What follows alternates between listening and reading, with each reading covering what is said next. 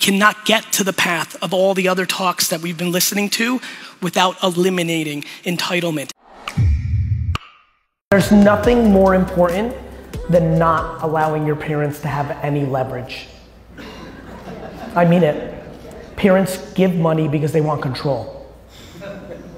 So my number one advice to millennials in the way that you asked it is to not rely on parents. And then number two, to quantify time. We actually have our whole lives backwards. You should be doing the most high risk, high reward work from 20 to 30. The problem is that's when everybody expects you to grow up. I think the unbelievable vulnerability in our ecosystem right now is people not being accountable for themselves, are looking for CEOs, companies, other people, personalities, government, like just looking for somebody else to address something. That doesn't mean that there isn't a responsibility, but it's a slippery slope, and I think everybody calibrates it differently. So much of what every single person in this audience cares deeply about trying to affect, and so many of the characteristics that we are passionate about, whether it's empathy or kindness or gratitude, needs to have a remarkable conversation with ourselves around a word called entitlement. Entitlement is not privilege.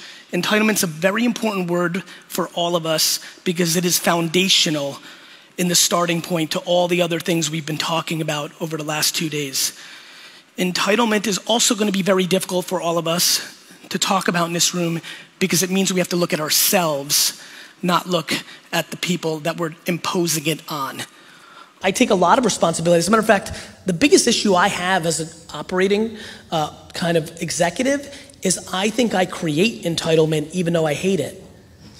I really do, because I don't like negativity, because I do kind of always look for the bright side, because I do see an employee and be like, okay, maybe, oh, they're in accounting, but they suck at math. That was a bad idea, but maybe they can do this. You know, like I'm always on the offense of that, and it does create a little bit of entitlement. And Vayner had a little bit of a rough patch 3 years ago where I had to really let go of a significant 30, 40 people because I needed to reset, and it was painful. And everyone was like, fuck you, Gary, you said it was family. And I was like, look, like my ultimate responsibility is to keep this thing alive, otherwise you're all gone. Like, and so I think that there is a sense of responsibility, but I do think the thing that we need to beat very loud is that people have to be responsible for themselves as well, because there's an enormous amount of confusion around that issue.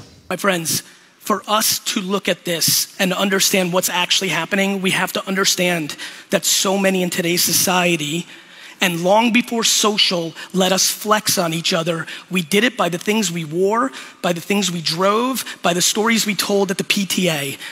Most people continue to parent their children based on what they think other people think of them, not by listening to their actual children. This is a very important conversation. We can